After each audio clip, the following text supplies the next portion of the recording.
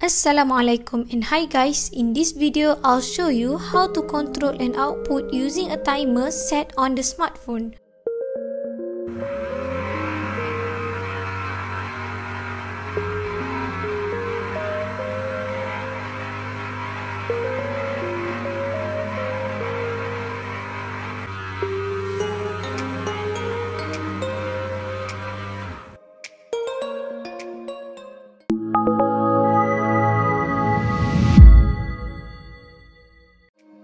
Go to our tutorial page for the sample code.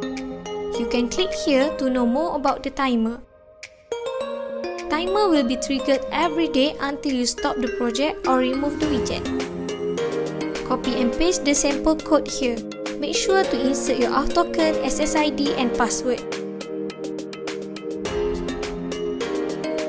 We are using virtual pin V5. Here we add the digital write for digital pin 6 for the motor. And don't forget to declare it as an output. Then just upload the code.